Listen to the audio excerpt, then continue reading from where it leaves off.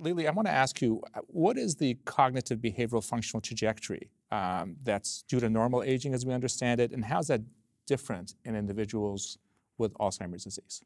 Sure. So first and foremost, there are certainly mild declines that come along with normal aging, but they are just that in nature. They're mild.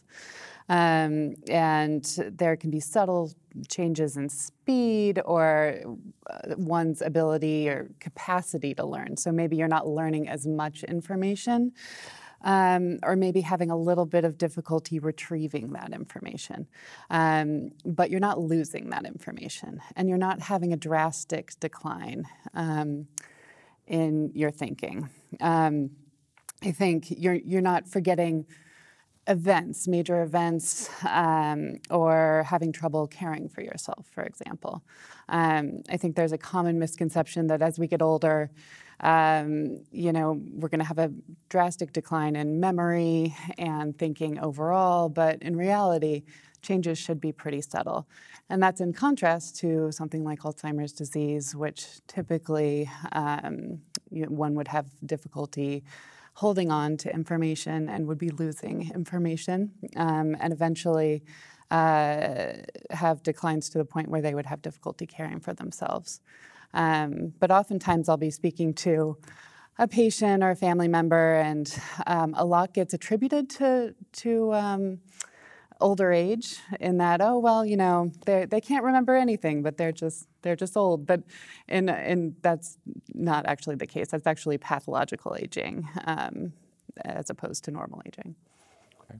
Are there other than memory, other functions that can be disrupted in Alzheimer's disease as symptoms? We'll get into it a little bit more later on, but just as a bullet.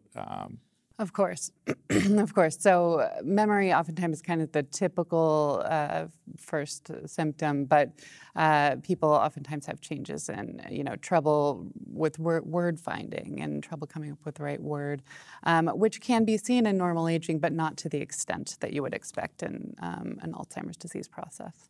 And we'll talk about atypical presentations of Alzheimer's disease a little bit later. Years earlier, when I was learning about these things, there was a contrast made between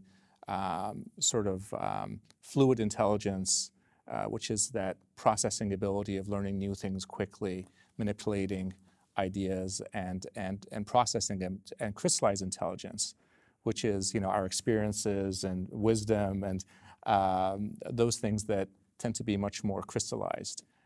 Sure. So something like your vocabulary or things like that tend to be more crystallized and less vulnerable to change over time, and whereas different areas of functioning like memory are a little bit more susceptible.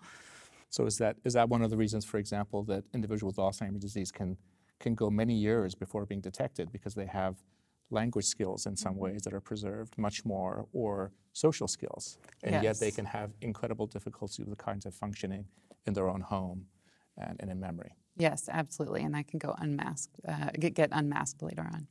It helps clinically too, because it gives individuals some strengths that they can really build upon. We get very focused on their deficits, but we also have to keep in mind that there might be social skills or vocabulary or some of these more crystallized areas that can really make all the difference in terms of keeping someone functional and engaged socially. Absolutely.